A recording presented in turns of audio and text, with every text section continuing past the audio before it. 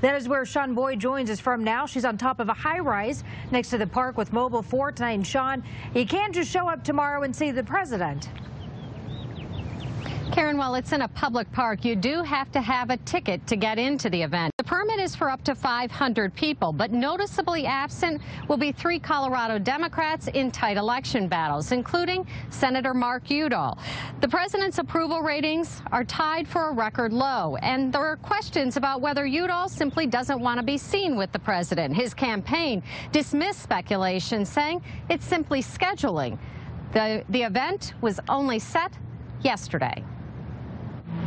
It's not as though Senator Udall and President Obama haven't spent time together. Here's them golfing last year. But it's no secret either. Udall has at times tried to distance himself from Obama. Here's an interview on CNN in January. Udall's asked if the president will campaign for him. That was not a yes or no. Yes or no? We'll see what the president's schedule is. We'll see what my schedule is. But wow, one more chance? You're not going to say yes or no, are you? Let's see what the schedule allows. 6 months later, Obama is campaigning for Udall, but Udall won't be here for part of his visit. His campaign says the fact he isn't attending the president's speech in Denver Wednesday isn't intentional but logistical. I don't buy it.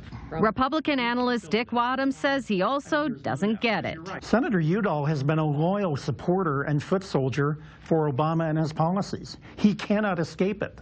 So why has he guaranteed 3 or 4 days of bad press by hiding from the President of the United States? It's not just Udall who won't be at the event. Governor Hickenlooper's spokesman says he also has a conflict. And Democratic congressional candidate Andrew Romanoff's campaign says he wasn't invited. The reality is no one's ducking the president. Democratic analyst Penfield Tate says Republicans were going to criticize Udall if he was on the stage with Obama or not.